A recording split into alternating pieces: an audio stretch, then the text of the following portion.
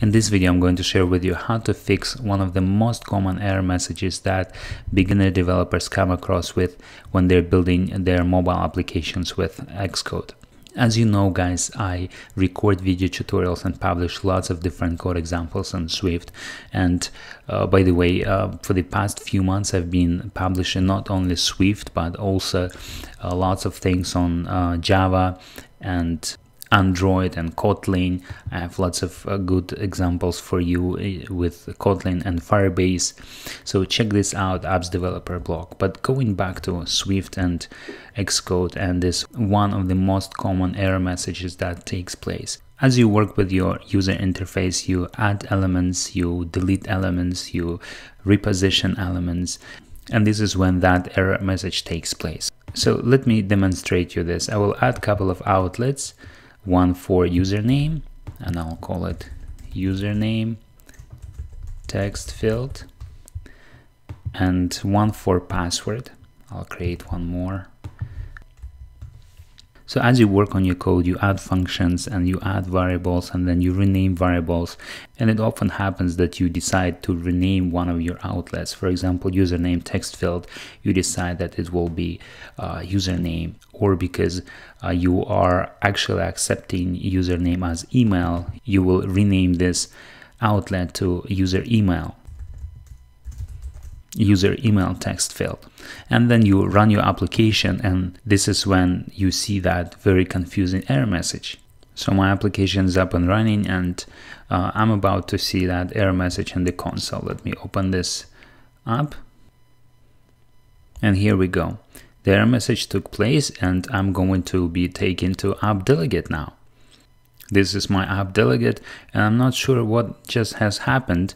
I'm looking at the app delegate and not even in my view controller that I was working on. And there's lots of things here in the console. I don't really know what has happened and why I get this error message. And this is very frustrating if this is your first time dealing with it and you don't even know where to look for an error message because it's not a particular function that it took place in. If you look at this error message line by line, you will see that it has a description. This class is not key value coding compliant for the key username text field. So this is already one of the differences. If you go back to your view controller, so let me go back to my view controller that I was working with and close this part.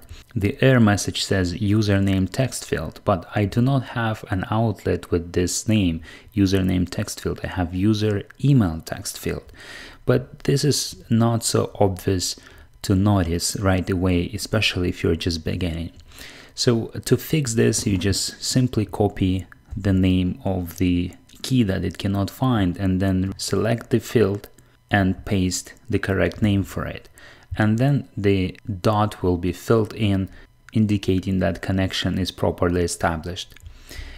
Another way how to find and fix this error is to go back to your main storyboard and hide the console panel to give yourself a little more room, and then open up the right side panel here and select view controller and switch to the connections inspector. And if you look closely at the connections inspector, you have outlets here. If you move mouse at each outlet, it will show you the UI element it is associated with. But on the right side, it shows these dots. If the dot is filled in, then it shows that connection is properly established. But one of the dots here, it's not filled in and it has an exclamation mark in it. So that exclamation mark shows that something is wrong with this outlet and it's causing a problem. So again, one of the ways to fix it is to compare the name. This one says user name text field. But if I open Assistant Editor and look into the source code, I will notice that I do not have username text field here. I have user email text field and user password text field. But this one is username text field. So this one is causing problem.